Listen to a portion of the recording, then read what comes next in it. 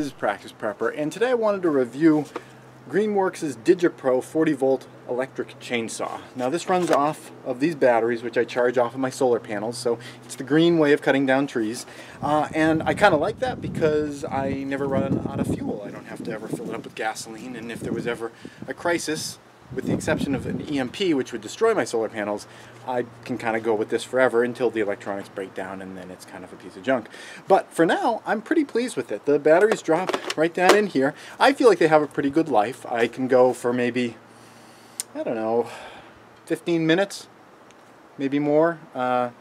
Just kind of, cutting, through things. And I've got two batteries, and I kind of swap those out, and it works out pretty well. Hold it, I'm sorry, 15 minutes, that's kind of a vague way to describe it. Here's something more concrete.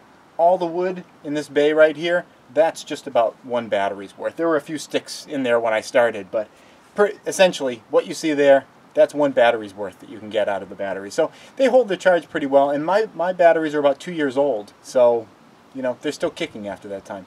That's it, we can go back now, sorry. These are some things that I've cut through with it. This is getting towards the big side of what you're capable of going through. It's got a 16-inch bar, and you can see, I'll flip it around the other way, how it kind of gets through there. You could do something a little bit bigger, but once you get bigger than that, it starts getting a little bit difficult.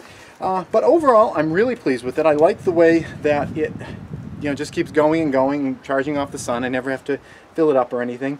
The chain that comes with it is a little bit of a weird chain that I recently wanted to get a replacement, just a backup chain for it, and it was kind of hard to find one, but I don't really know that much about chainsaw chains and what all the numbers mean, but I found it kind of difficult, and a lot of suppliers said, oh no, we don't have that, we don't have that, we don't have that.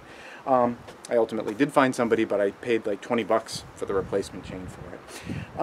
But overall, I'm really pleased with it, and it's something that I use all the time. Now, I'll show you, I've got some boards set up over here, and I'll just show you kind of how quickly it cuts through those. Did I just say boards? I'm sure I meant to say logs. These are some trees that I'm thinning out from over in the garden area to let some more sunlight in, and these are going to be my firewood for next year. This one here is not very thick at all. It's only about 3 inches, but it'll show you how quickly I can get through this guy. I've got kind of an unconventional stand here. You work with what you got, yo. So there's an on button, a safety, and then there you go.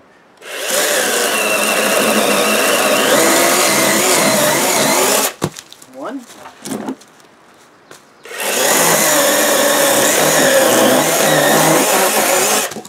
And I could probably push through that a little bit faster if it wasn't on this slippery little toy wagon thing, but I'm trying to keep it from flying off of there.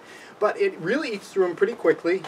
I've been very pleased with it. I'd highly recommend one. I mean, obviously gas has its advantages too, but if you want something that you can just refill off of the sun's energy with your solar panels, the Greenworks Digipro 40-volt chainsaw is something that I've been very pleased with.